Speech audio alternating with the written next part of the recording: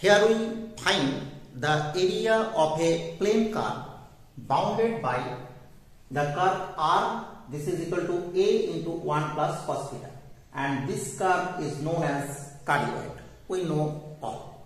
Okay.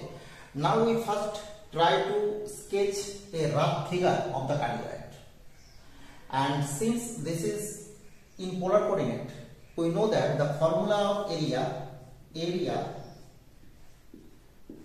is given by integration half r square d theta.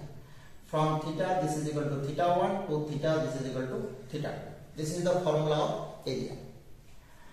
Here we try to sketch the rough figure of the cardioid. This is the initial line, let it be O.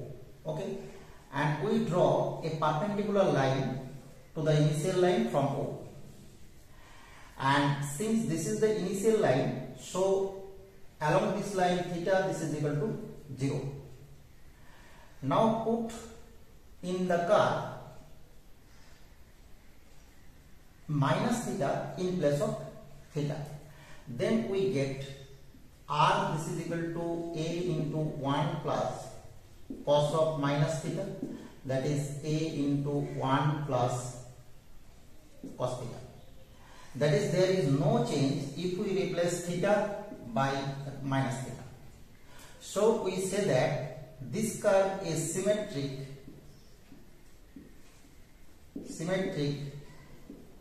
about theta this is equal to 0, that is about initial line,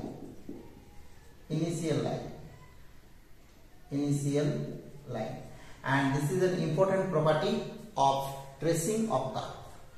Okay, so if we draw a graph of this cardioid above the initial line, then it will be same in the below initial line. Okay, now if we put theta equal to 0, then R is given by A into 1 plus cos 0 means 1, so this is 2A. Let it be 2A.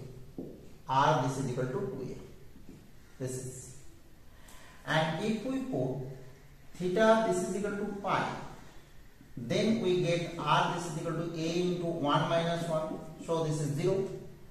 That is, when the angle of rotation is pi, then R becomes 0, and this is the pole.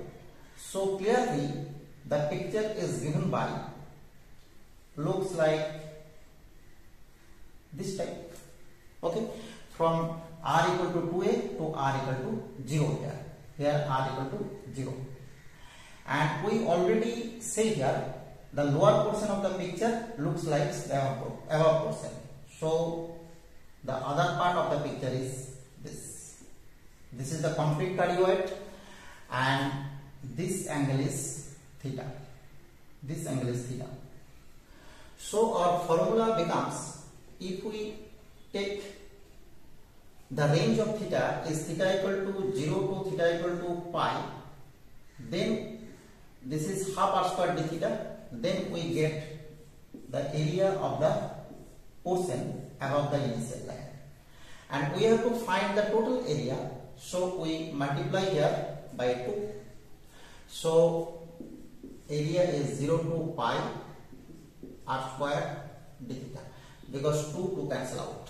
Now put the value of R, that is a square into 1 plus cos theta whole square d theta, and this gives integration 0 to pi a square into 1 plus 2 cos theta plus cos square theta d theta, and this is a square into integration 0 to pi 1 plus 2 cos theta plus half into, this is 2 cos theta, cos square theta means 1 plus cos 2 theta.